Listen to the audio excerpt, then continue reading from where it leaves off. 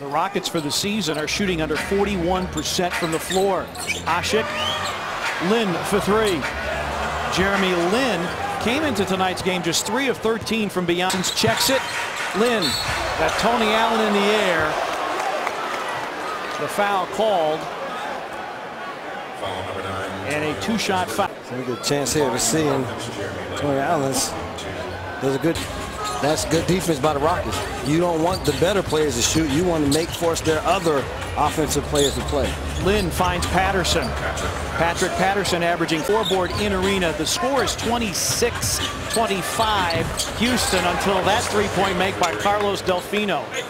The scoreboard feed 29-25. Rockets have led it by as many as 10. Lin back in the ball game and danced right through the Grizzlies defense. There's an assumption that there was something nefarious. Guys do fall down. Parsons, the pump fake. Tony Allen's got to watch it. He's got fouls. He picked up 3. Now Marc Gasol. Grizzlies needed to defend the entire floor. Lin for 3, put it in.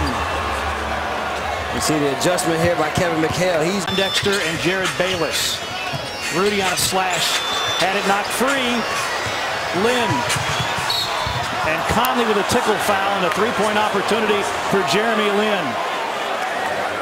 So you cannot. That allowed the Grizzlies to get to this point. You have to continue. No turnovers the Grizzlies had. They only had 6 for the game. They only gave up 2 points off of those 6 turnovers. Now mismatch, topside Conley, dribble drive, and Lin picked his pocket, picked him clean.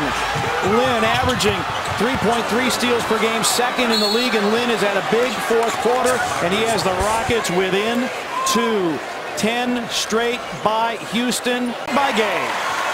And the Grizzlies move to 4-1 in the franchise record. Home court winning streak in the regular season extends to 13.